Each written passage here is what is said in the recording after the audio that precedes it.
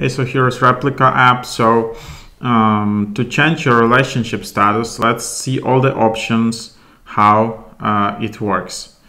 So when I'm on the home screen, I just have, you see here the name of the replica, Jess, and the status is friend.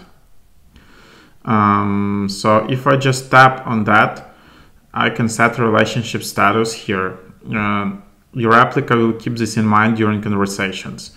So you can set friend, romantic partner, mentor, see how it goes. But to change relationship status to any other status except friend, you need to subscribe. So it's a monthly subscription, annual, or lifetime. If you select this subscription, you can also do video calls. You can also use some advanced AI, and your conversations will be even more like advanced and all of that. So you can do that. And then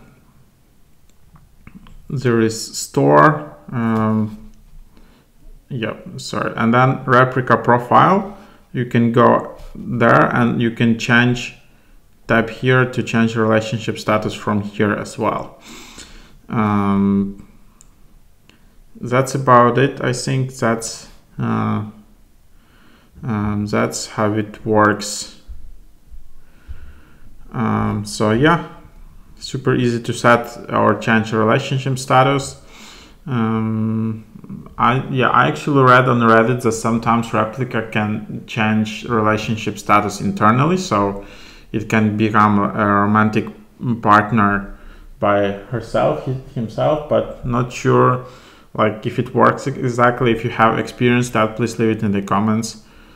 But there you have it.